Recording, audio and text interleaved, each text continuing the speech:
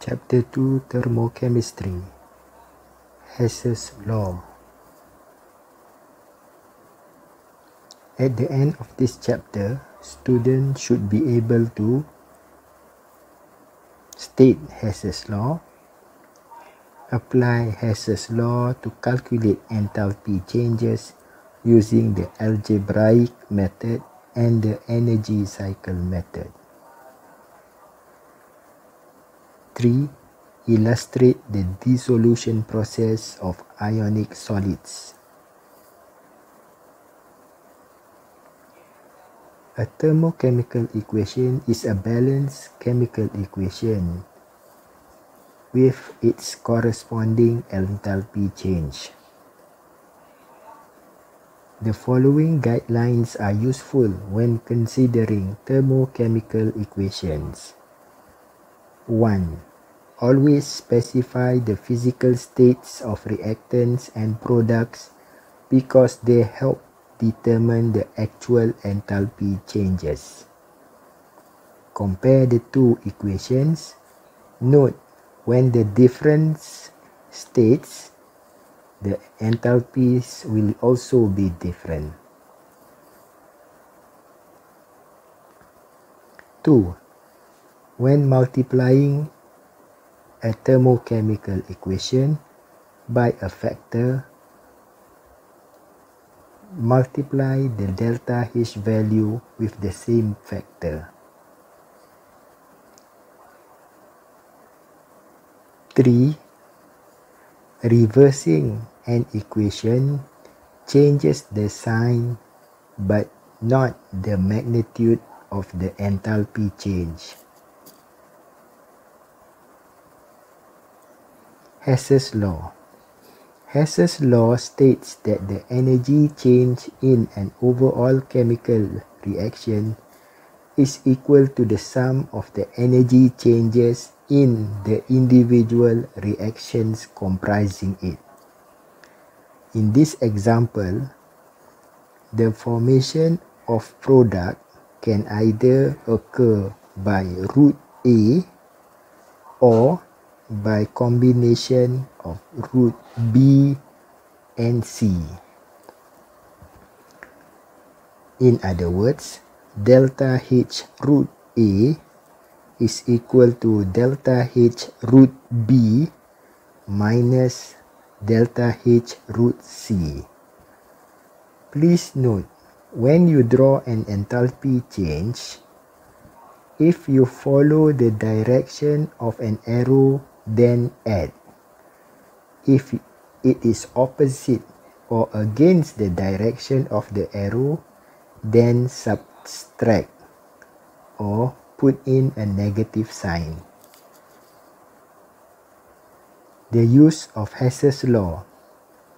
Hess's law is used to calculate enthalpy change which cannot be determined by experiment, such as experiment using calorimeter.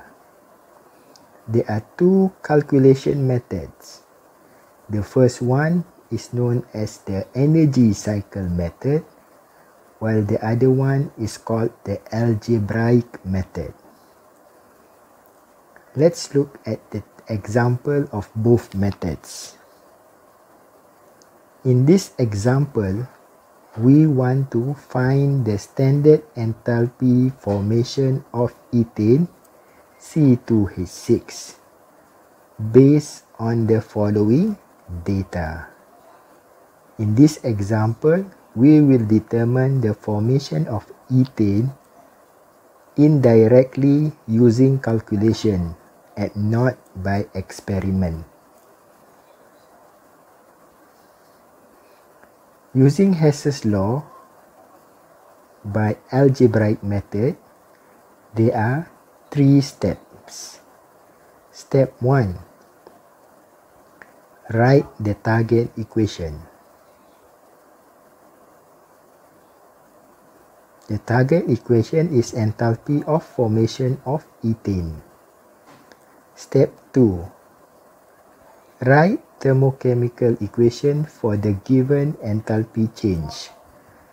Please note, in the question there are 3 enthalpy changes value given. Those are A, B,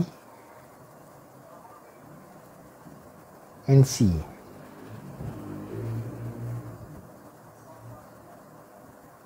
Step 3. Arrange the thermochemical equation listed in step 2 according to the target equation so that all species will cancel out except for reactants and products that appear in the target equation. The target equation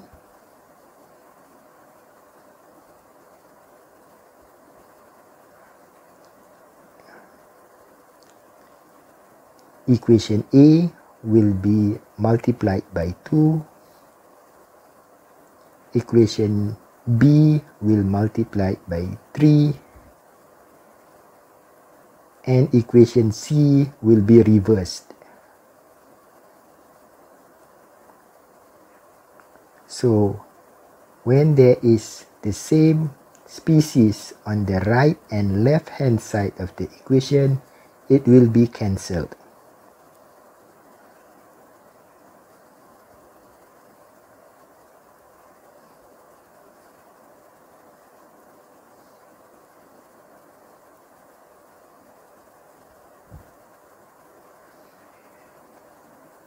So when you add up what is left, you will get the target equation, and the sum of the delta H will give you the enthalpy change that we want to consider.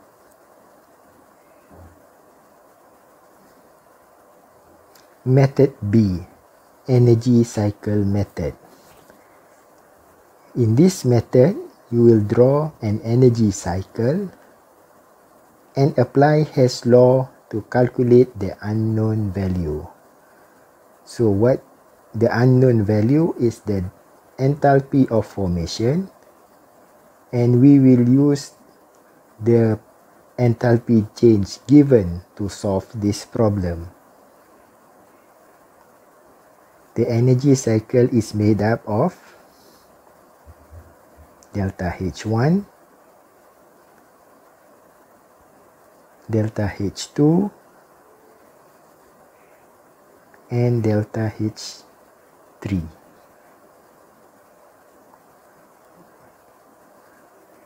To calculate the delta HF, or the enthalpy of formation, with the question mark, we do the calculation. So 2 times delta H1 plus 3 times delta H2 plus delta H3, and we get the value to be 84 kilojoules per mole.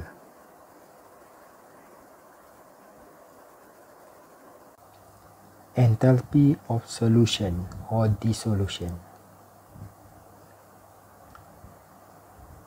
It is the heat change when 1 mole of a substance is dissolved in water to form a solution of infinite dilution.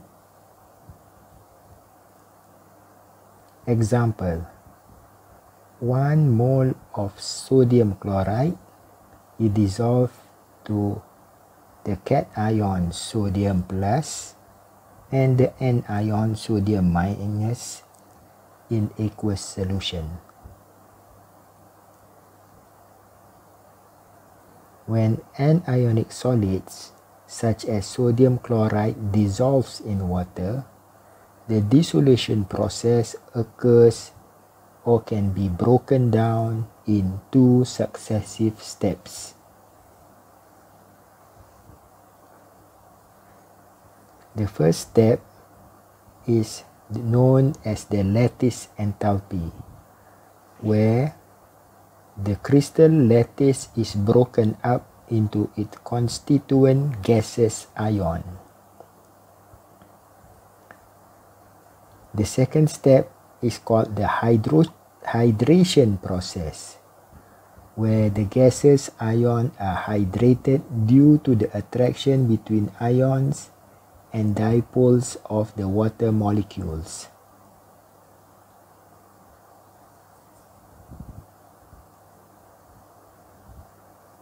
In this example, we will calculate the enthalpy of solution of potassium chloride if its lattice energy is negative 690 kilojoules per mole and the enthalpy of hydration is negative 672.8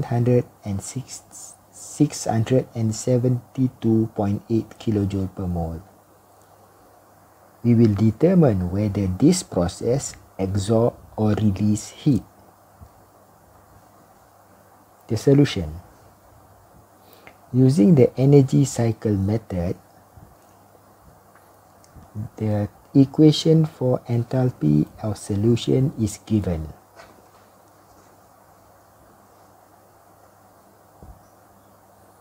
We will calculate delta H1, which is enthalpy of solution. Given two other processes, which is delta H2, lattice energy. Please note that the lattice energy value is negative 690, whereas the delta H2 in the energy cycle is 690. This is because the reaction has been reversed. Okay, so therefore the sign negative has been converted to the positive sign. Delta H3 is the enthalpy of hydration, which is negative 672.8 kilojoule per mole. So when we do the calculation, delta H1 is equal to delta H2 plus delta H3. We will get the value of positive 17.2 kilojoule. This process absorbs heat.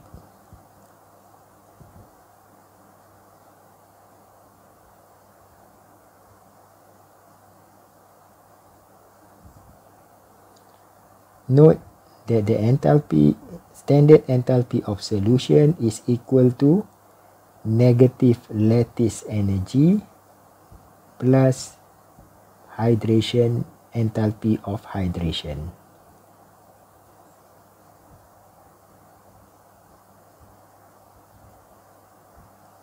Thank you.